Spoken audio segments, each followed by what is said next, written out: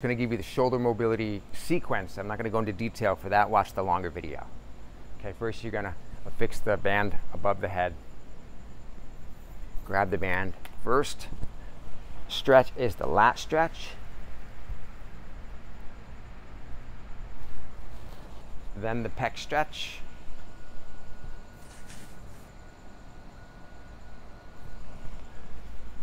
Then lower the band to about head, eye height, and then it's posterior delt stretch.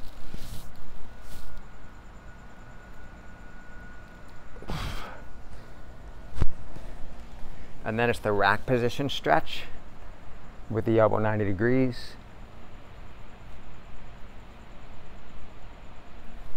And then it's the full tricep stretch. For that, you're going to lower the band even further to about waist height.